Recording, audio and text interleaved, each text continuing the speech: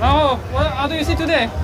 A new opportunity after Saturday? Yeah, could be a new opportunity. I think a lot of guys will be motivated to go to the break, and it really depends on how this unfolds. I think if it's a big group, it has a good chance to go to the finish.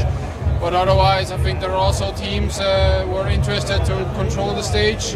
So I think, we see if there is a good break, I try to be in, and otherwise, we go for the sprint.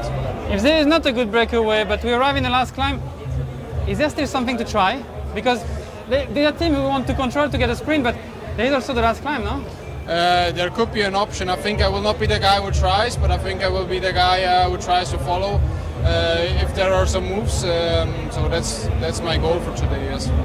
Thank you very much. Best of luck.